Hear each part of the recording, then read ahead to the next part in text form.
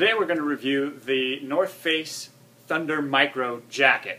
We're here at my sports warehouse, and this is the Thunder Micro Jacket. Now, I know it doesn't look like a jacket, but this is one of the coolest parts about this jacket is that it folds up into one of its hand warmer pockets. So that's pretty cool. As we take this apart, if I pull on the right end,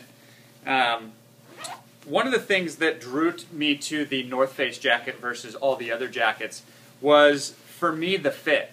I tried all the other jackets on, the Patagonias, the Mountain Hardwear, the Marmots, and none of the fits fit me right. Either the arms are weird, or it was too long around the waist, or too tight, or I don't know. I don't think I'm that weird of a body type, but for me, it just didn't work.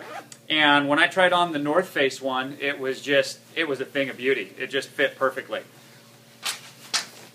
This is a 800 fill lightweight down jacket. Another term that they kind of use for it is a down sweater. Mainly because it's so thin that it is typically designed as a layering item that you would put under a parka, much like a sweater. But the fit for me, and I'm an average size guy, 6 foot, 185, but the fit for me is just perfect. The sleeve length, this is a large. The sleeve length, the waist length, the way it fits me through the size, it's not too big, it's not too bulky, it moves well, and I just really like it. The other thing that I like about it, kind of vain I know, is how the pockets go this way over the shoulders. The pockets, you know, the pockets where they put the down, I guess you'd call them pockets. It goes this way over the shoulder and then this way across the chest. Just gives it a really cool look. Under the arms you have the North Face Flash Dry fabric. It's a stretchy material, allows the body to vent its heat and without, you know, soaking the down and everything else, because when down gets wet it doesn't do you any good. And some of the other things that I like about it is the weight. It's freaking 14 ounces, which is awesome, especially when it's in like this little ball pouch. And yeah, I think the only thing that I didn't really like about it, that was kind of surprising, is that it wasn't as warm as I thought it would be. Now, I didn't have grandiose expectations. I didn't, you know, think it was going to be a Mount Everest expedition jacket.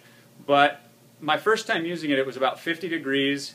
And it was Southern California. We were up in the high desert, and I felt a little cool, to be honest. I was wearing just a t-shirt, just like I am today, underneath it, and I wasn't being active. I was just, you know, hanging around the camp, but I needed another layer, or at least a long sleeve layer to keep my temperature up. So not as warm as I thought it would be, but I wear it all the time. I love it, and it's easy to keep clean with these flash dry underarms because I can spot clean the underarms. If you sweat a lot, it's easy to, you know, make the jacket smell, and so with the flash dry, I can easily clean that up. So it's a great jacket. I'm a big fan, and if you've been looking for a lightweight down jacket, I highly recommend the North Face Thunder Micro Jacket.